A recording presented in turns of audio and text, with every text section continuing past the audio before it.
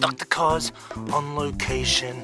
Let's get it going, folks. We're talking about a 2003 Z4 BMW with over 289,000 miles, folks. I'm going to give it a start up and let's see what happens on a cold start.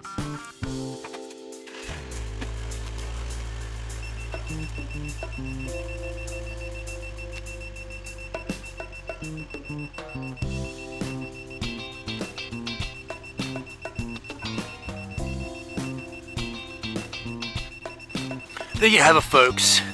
Over 1% carbon monoxide, peaking on a cold start. Now going asymptoting down to 0.00. No, it's not going down to 0. It's hovering at 0.1. It's thinking going up or going down. Check it out. Now I'm going to jump in again. Let's give it a stab on the accelerator.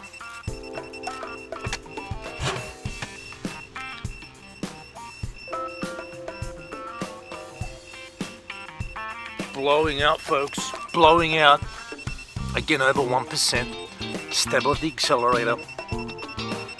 On a cold start, just a few minutes in. And creeping slowly down below 0.3% carbon monoxide. Not as aggressive as other vehicles. Again, we're talking about a 2003 BMW Z4. Look a little closer here.